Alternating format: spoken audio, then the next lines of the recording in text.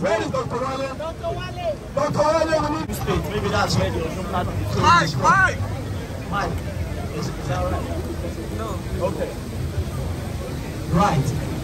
As a medical doctor, I can tell you for free, the health sector in my country is not fit for purpose. It's not fit for our leaders. It's not fit for our doctors. It's not fit for the nurses. But today, we are standing in solidarity with the Obidati ticket of the Labour Party on behalf of Papa, on behalf of Mama, on behalf of Pikin. We are going to do a very short exercise, and I want the whole world, including Londoners, to know the name of the next president of the Federal Republic of Nigeria. 3 different groups, for Papa, for Mama, for Pikin. And I want to say this for the first one, the Papa. As a very patriarchal society, I'm sorry to say that, the fathers in the house, your duties have been taken from you because the economy is very dying. On behalf of all the fathers that can no longer take care of their families, I want you to say the name of the next president of Nigeria. After I say Kekerenge, Obi Kekerenge! All our mothers want us to make it in life, but we come from a country where the dreams of the youth are not valid. On behalf of our mothers that love us, I want you to raise your flag up and say the name of the next president of the Federal Republic of Nigeria. Obi Kekerenge! And for the most important of this, the youths. They have killed our friends. They have rendered our friends jobless. You graduate from school, your parents have borrowed money, you come out, they are still feeding you because you have no job. The only thing we asked of them was that we should be allowed to pray. Did they allow us to pray? In 2023, their political career will stop praying. I can assure you that we are going to deliver Obidati to us all. You are going to tell your mothers, you are going to tell your fathers, you are going to tell your brothers, you are going to tell your sisters.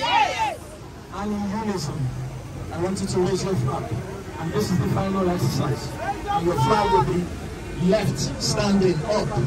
And we are going to say together the name of the president of Nigeria come May 2023. Obi Kekerenge! Obi!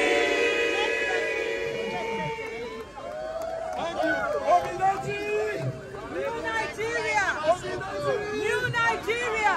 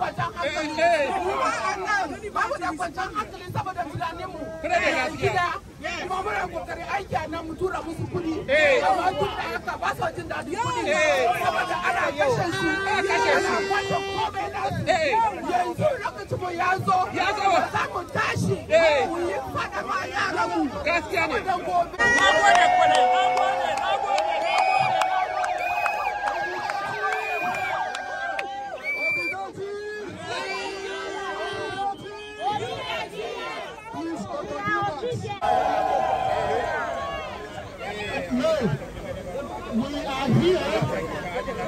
I am not surprised to see the crowd here today because this is a movement.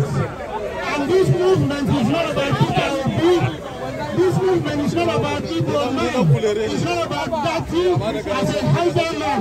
It's about Nigeria regaining its place in the Committee of Nations. It's about almost 1.2 million students, university students, that have been at home from February this year till today. That is what this movement is all about. It is about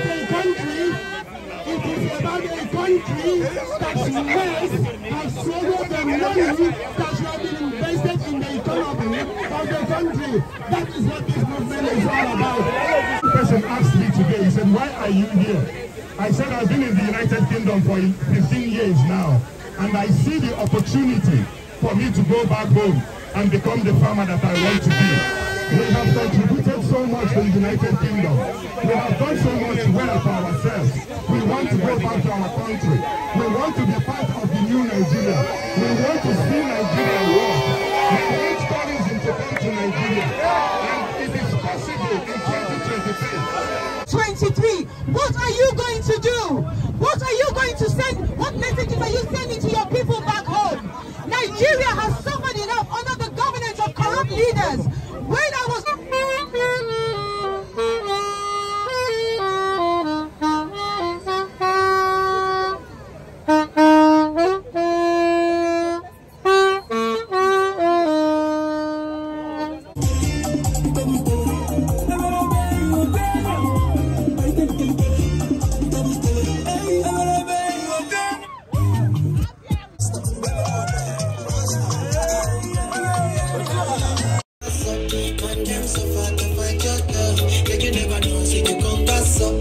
Them so far to